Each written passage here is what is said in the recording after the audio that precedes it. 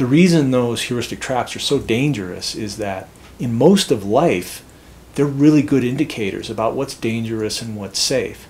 The problem in avalanche terrain is, although these facets, these heuristic traps, have a profound effect on how we perceive danger, they have nothing to do with the avalanche. So what the avalanche cares about is how heavy I am and whether I ski over the trigger point. The avalanche doesn't care how many times I've skied this slope. It doesn't care that I'm worried about what my friends will think. It doesn't care that I'm competing with another group for first tracks. And the fact that it doesn't match up, that the way I perceive the danger as shaped by these heuristic traps, the fact that that doesn't line up with what the avalanche cares about and what triggers the avalanche, that's what makes these so dangerous. So there's a number of tools you can use. The one I like is Alp Truth. And that is simply 7 clues that you look for. They're not very complicated. A stands for, it's another acronym, A stands for avalanches in the last 48 hours. L is loading by wind or new snow. P stands for an obvious avalanche path, something with trim lines. ALP.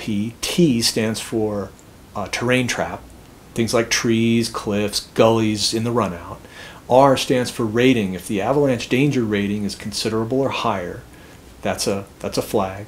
U stands for unstable signs. That's collapsing, cracking, hollow sounds, difficult trail breaking. And TH stands for thaw. In other words, rapid warming in the snowpack. Now, Alp Truth is basically an avalanche course in 7 words. But that's really all you need to know. So I know from my research that if I see 3 or more of those things, then I'm starting to get into a zone where I'm getting far from shore. I'm starting to take risks. And maybe I've got those risks mitigated. But the important thing is if I'm caught in an avalanche and I have 4 or 5 of those things present, I'm going to look pretty dumb.